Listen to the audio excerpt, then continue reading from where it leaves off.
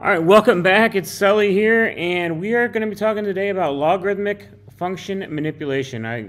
Manipulation, I think of like Puppet Master, right? So like, ideally by the end of this, you're going to be really good at using logarithmic functions and moving them around and manipulating the way you need to use them, all right? All right, here we go. So we got a bunch of properties here. Okay, not a bunch. We got really 4 properties today that we're going to talk about. And they make sense, right? So first one is called the product property. And what it says is this.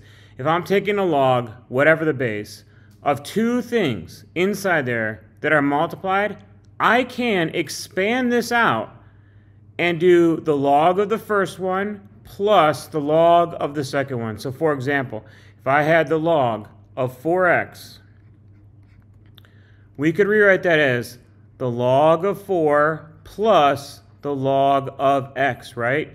This makes sense. It should make sense because multiplication and addition have a relationship, right? Repeated addition is, in fact, multiplication. It should make sense that addition and multiplication go together. So that would be expanding it. We're making it somewhat bigger. We could also go the other way. Perhaps we have this. We have a natural log of 6 plus the natural log of y. We could condense these. We have the same base, natural log, and then we would say the natural log of the product of these 2 things, 6y, because we're multiplying those together. All right. The quotient property, very similar to that, just a little bit different because it's a quotient. We're dividing. Instead of adding, we're just going to be subtracting. So again, same thing applies. If I have log base 2 of x over 10, I can rewrite that as the log base 2, I have to keep the base of x minus the log base 2 of 10. All right? That would be expanding it. If I wanted to condense it, maybe I'd have this log base 4 of 3y minus the log base 4 of z. I can combine these 2 things.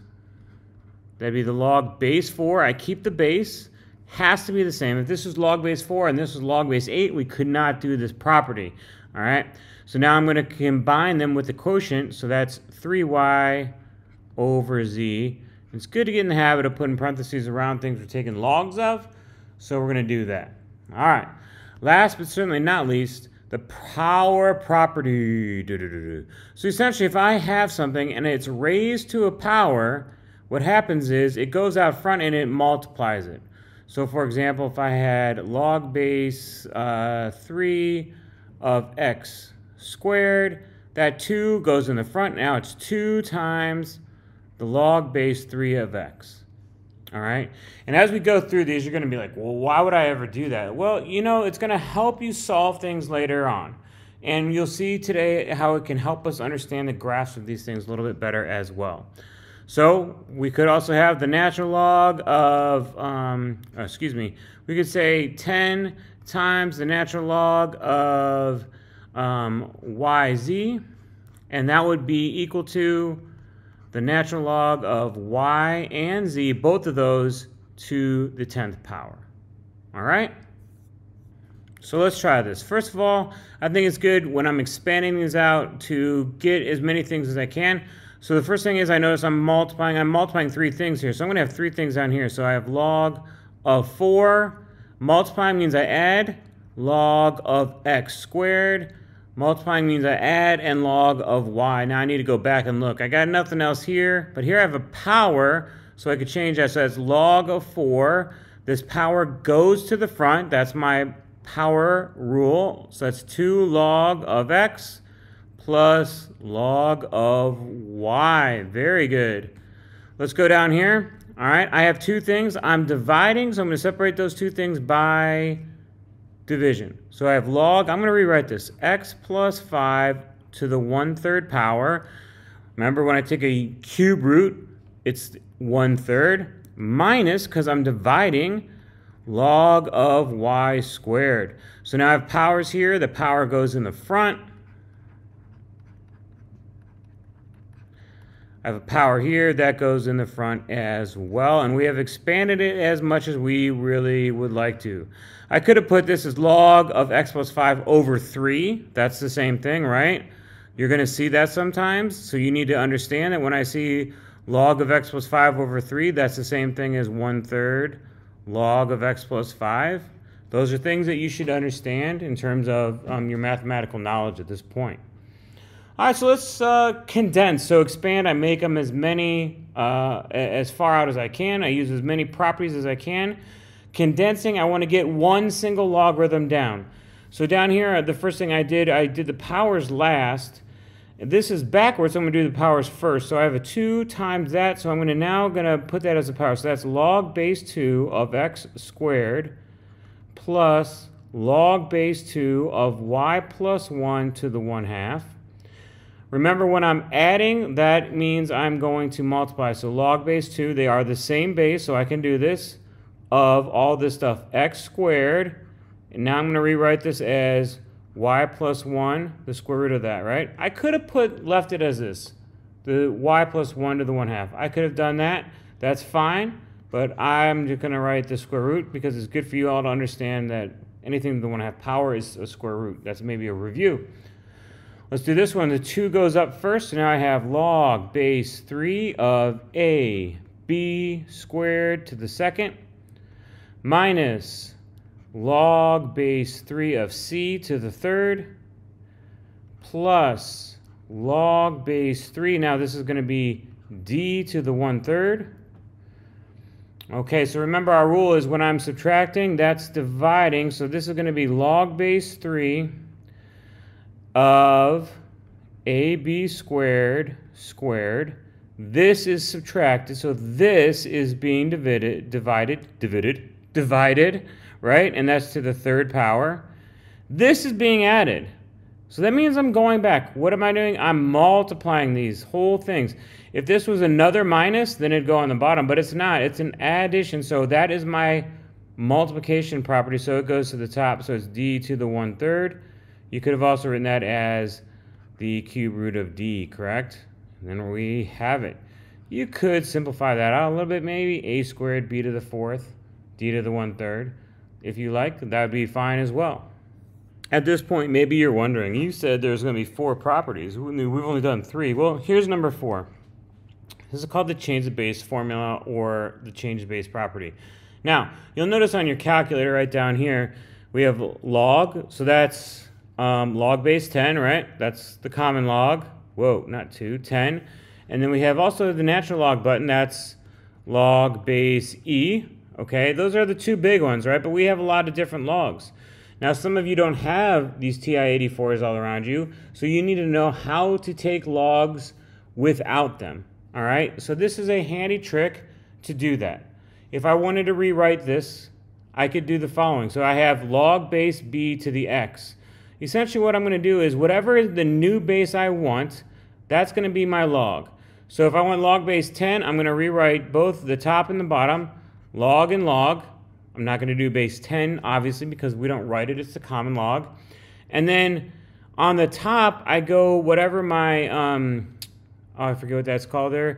That goes there first. The top, my numerator, my base goes in my denominator. So this would be log base 10 of 12 and log base 10 of 4.